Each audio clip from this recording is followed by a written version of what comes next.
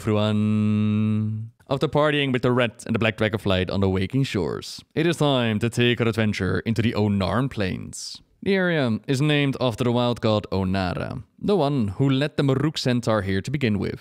The name might sound familiar to hunters or adventurers that have played during the Expansion Legion. We've seen the wild god within High Mountain, and they were the ones who blessed the hunter artifact called the Eagle Spear after they were saved by more in High Mountain from an attack by fire elementals. Not the last time that Ohn'ara would get into trouble with the elements, nor the last time that he interacted with the Mortals of Azeroth, as they were the ones who guided the Maruuk to these lands. We're talking ancient history here, over 10,000 years ago, where the Centaur Maruuk earned himself the name Thousand Bones by creating a pile of demon corpses 1,000 strong during that War of the Ancients.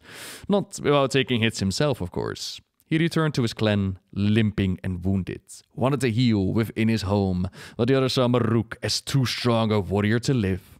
They spread rumors that his wounds left him too weak to lead, and then sent assassins in the night to murder him in his sleep. Thankfully, his partner Tira, the Guide Mother, took up her bow and slayed the assassins. She then charged into the tents of the other clan leaders, claiming their cowardly heads, as they were, in turn, too weak to lead. With the sun's rising, Tira exposed his treachery against Maruuk, and then they set off, left behind the other Centaur to forge a new path for the future. Behind them formed a brand new clan, inspired by their honor. While the other Centaur would presumably hunt themselves to extinction, these Maruuk Centaur would be guided by Ohn'ara to the so-called Dragon Isles. Once he saw that his people had a new home, Maruuk was at peace. The infection in his wounds finally took him, his spirit guided to the sky by his people's chanting. They took his name upon themselves, and then turned to Tira for direction, who led them with strength, solidifying the Centaur's hold upon these lands, even striking a deal with the Green Dragons. At first, the Green Dragons were hostile and territorial towards them. Tira protected her people, slew any creature that threatened their villages. Soon enough, there was a great confrontation with the dragons. Marifra, daughter of Ysera, flew to fight the Centaur, and Tira met her bravely in battle. With a great powerful blow, Tira knocked Marifra out of the sky, and their fight raged across the grasslands, pushing up hills and hollowing riverbeds. Neither could fully vanquish the other, and when they were utterly exhausted and vulnerable, the proto-dragon struck. If they'd kept on fighting each other, then both would have fallen. So Centaur and Dragon, Tira and Marifra, ended their fight, turned to battle the proto-dragons together. With their combined might, they emerged victorious. And then they met upon the hill named Drusal, where they made their pact. They vowed that the Centaur would come to the aid of the Green Dragons whenever it was needed, and the Green Dragons would do the same for the Maruuk. No more would they hunt each other. As a symbol of that vow, there stands the Horn of Drusal, built by Tira herself and blessed by Ohn'ara. It's the Maruuk's most sacred relic, guarded by Clan Tirai, but never have they needed to blow it. Then the dragons left the Isles, and now, after 10,000 years, they have returned. So for all this time, the Centaur have been on the Dragon Isles, which is interesting considering the origin that we knew about them. The Centaur that we knew, they came forth out of a forbidden union between Princess Feradras and Zetar, son of Cenarius. That's the major story given within Desolace and Maraudon. But that all happened way after the War of the Ancients, so way after the Dragon Isles were locked away. How can it be then that there are Centaur on the Dragon Isles? And turns out that the Centaur we know from Desolace, they were a reintroduction through magical means. The Maruuk Centaur and others that existed during the War of the Ancients, they were there first. Similar to how there were already Tauren or Trolls, the Maruuk Centaur have survived those days as they migrated to the Dragon Isles, while the other Centaur, as far as we know, they've hunted each other to extinction. Then the union of the princess and the son, that brought them back in a different way, so they haven't changed that storyline. They've just added that there were Centaur before their union. So a little bit different, but not massively, and at least we got an explanation. So the modern day Maruuk, they are divided in different clans, with the 4 most powerful ones being Clan Tirai, Shakar, Onir, and Nokut. Clan Tirai, they're the keepers of their traditions. Their leader, the Kanamatra, can trace their bloodline back all the way to Tira.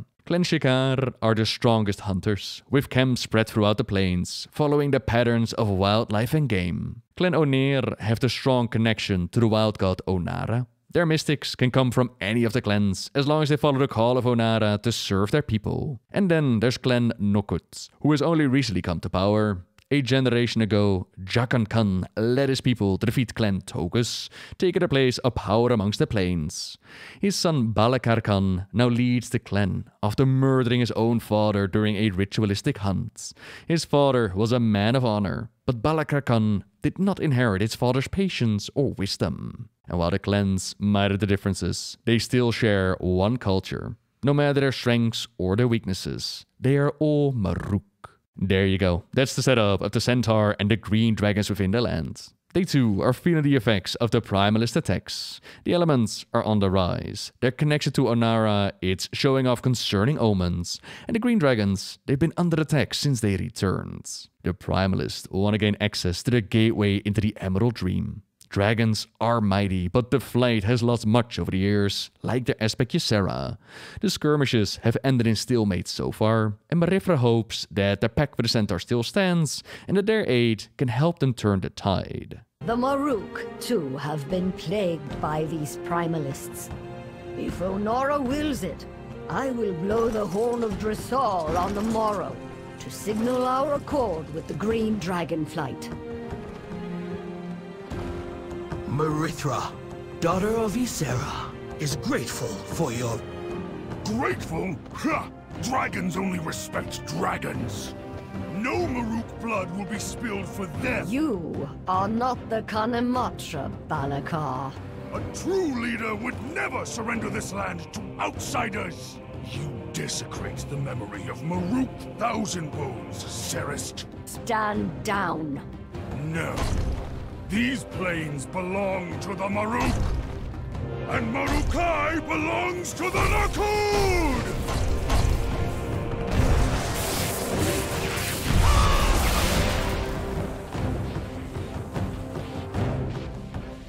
Whereas Clan Shikar refused the offer from Korlev and the Primalists, Clan Nokut has entered a foul allegiance. Now we understand those warnings of Ohn'ara. Betrayers are among us, their might unleashed. We want to stand with the Green Dragons. We want to blow the horn of Dressal, to strike an alliance. To empower the horn though, we must commune with Ohn'ara and ask for her blessing. Only with her help can we guarantee victory over the Nokuts. We team up with the initiate Boku, who feels a bit insecure about their role as mystic. They're having a hard time communicating with Ohn'ara, but it's not exactly their fault. As the Primalist, they're torturing the Wild God. One more to go. We will succeed.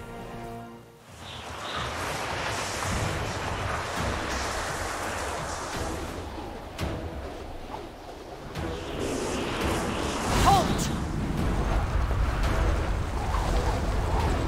Get away from... Do not... Is this what passes for a mystic of the Maruuk? Oh, Nara! I am sorry. Pathetic. Not just the mystics are being murdered. Clan Terai, guardians of the Horn, have been massacred as well. By sacking this village, Balakar has betrayed everything that it means to be Maruuk. There can be no redemption for him now. But they don't seem too concerned about it. Ohn'ara is forced to bless them, forced to give them the power needed to blow the horn and call in the dragons.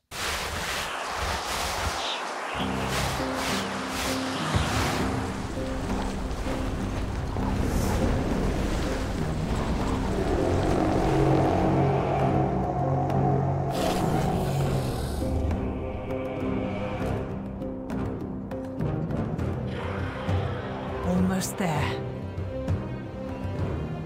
Now!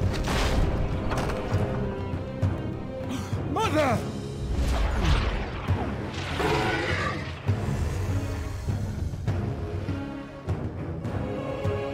Let the winds carry us onward.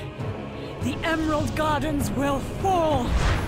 Nearly did we lose another leader of the Green Dragonflight, but Marifra's son Solifus, they took the bolt from the Dragon Killer Ballista. We got some explaining to do, and thankfully Marifra listens to us with an open heart. There are 3 clans that are still willing to stand at their side. Terai, Shikar and Ohn'ahran. United with the dragons, they ride into the field of battle. into the gathered forces of the primalists, who are throwing everything they have to bring down the barrier to enter the ancient bow. We shut down the portals to prevent the reinforcements. We slay any and all that dare to stand in our way. Even Korolev falls, which is a bit of a shame, as they don't really explain where Korolev came from or her connection to the primalists. It does appear, if we look at the model, like she carries the scars of the burning of Teldrassil.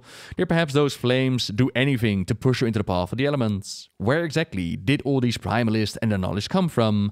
Why do they want access into the Emerald Dream? Hopefully stories that will be explained in the future. No! I have failed. The dream must be ours. For now, the day is saved. The Maruuk Centaur and the Green Dragons, they're able to renew their pacts, and by doing so, renew the Oathstone of the Green Dragonflight. This day, you have proven yourself to the Green Dragonflight. It is a deed of kindness and sacrifice my people will not soon forget. Against hatred and chaos, the greatest weapon we wield is fellowship. So come, friends. Join me under the ancient bough. From the hunters who value skill above all, a rite of passage, a first. From the mystics who commune with the wind, her lightest touch, a lift. From the descendants of the matriarch, a drop of unbroken progeny, an ancient line, unforgotten. Yes, that makes sense. After their first hunt, a young hunter of our clan receives a ceremonial spear.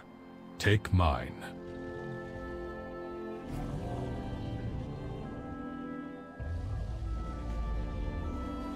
Hello, champion. This spear is proof of your skill. I accept this offering. As all Ohn'ahran are the offspring of Ohn'ara, this feather should suffice. Ohn'ara's spirit blesses us all. I accept your offering. A bloodline. I have an idea. Here, take this. I remember Tira well. You are so much like her. I accept your offering. I, the Kanamatra Serist, accept this gift to honor the ancient oath made by our most sacred ancestor. All Centaur under Ohn'ara's wings will aid the Green Dragonflight in times of need.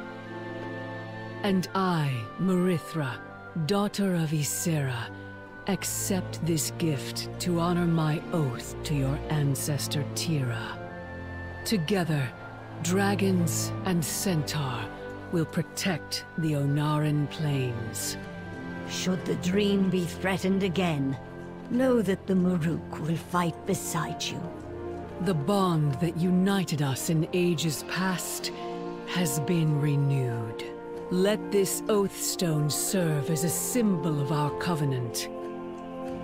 I vow to protect the Emerald Dream and the Green Dragonflight with my life.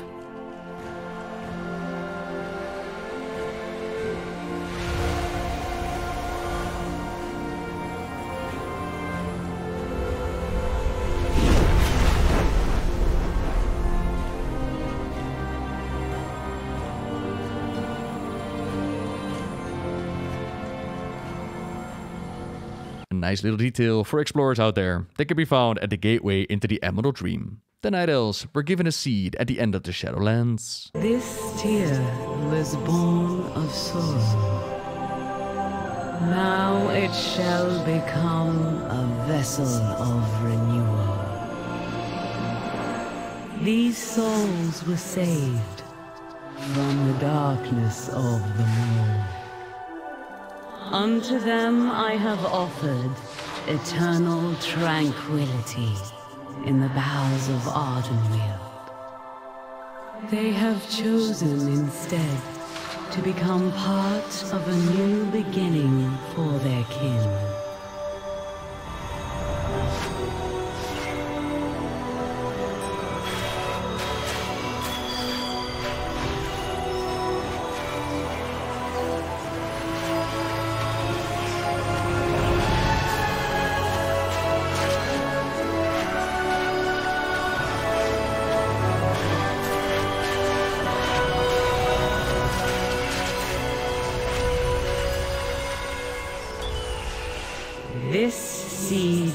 embodies the cycle of death and life. I offer it to you to run the Whisper Wind. May it bring your people happiness and peace.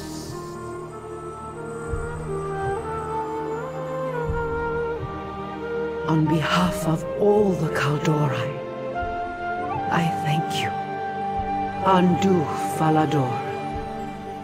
The Winter Queen called her gift a seed. Ysera, my beloved friend. Could it truly be so? Yes. I sense this seed is touched by the dream as well as by Ardenweald.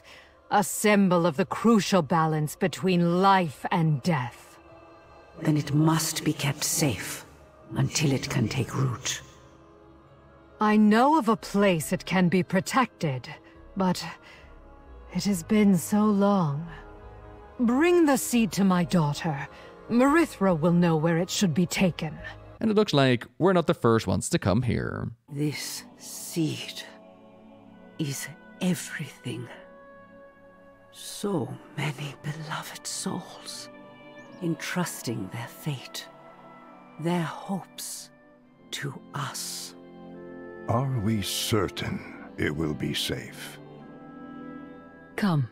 Is this hinting at a future patch or a story in which we party in the Emerald Dream in the domain of life and deal with the seed? Or is something else going on here?